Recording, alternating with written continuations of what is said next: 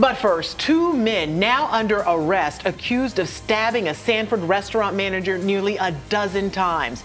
Good afternoon, everyone. This is News 6 at 4. I'm Ginger Gadsden. I'm Julie Broughton. And I'm Lisa Bell. That victim survived the attack, but is still recovering from being stabbed in the neck, midsection, and leg. This happened at Wolfie's in Sanford on Sunday morning. That's right off Lake Monroe, off Seminole Boulevard.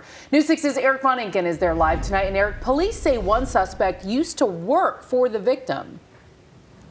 Lisa, police say the guy who actually did the stabbing here is the one who used to work here, and they tell us that's how they cracked this case. Ultimately, they tell us the whole attack was recorded on surveillance video right there. They showed the video to employees. They say those employees recognize this guy. Mr. Rivas, you're here on the charge of attempted first-degree murder, robbery with a weapon, and burglary, armed burglary. Alfredo Rivas, police say, tried to kill the bar manager early Sunday morning here when the manager fought back and tried to stop the robbery. Police say Rivas... I didn't know where the burglary came from.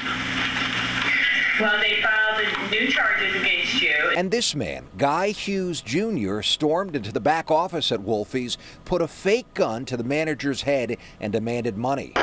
They had a gun, but I think it was just like a cap gun or a BB gun.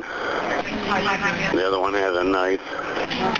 Stabbed me a few times. That voice calling 911 is the longtime bar manager himself here at Wolfie's, Larry Picardat, or Pick as his friends call him. And you said you were stabbed in your side?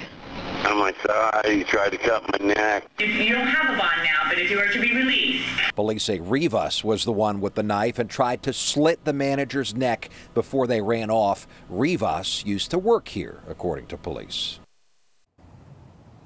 And that bond hearing happened just a few hours ago. In fact, we were there before we came here. At the end of that hearing, the judge ordered no bond for both of those guys. So, Lisa, they are staying in jail at least until their arraignment in October. Yeah, and Eric, I know you talked with the owner of Wolfie's today. How are they doing with all of this, and how is the bar manager doing?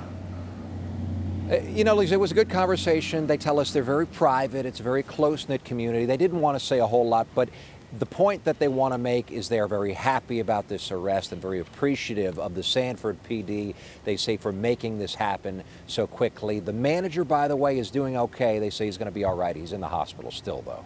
Well, that is the good news. Eric Von Inken reporting live for us tonight in Sanford. Thank you.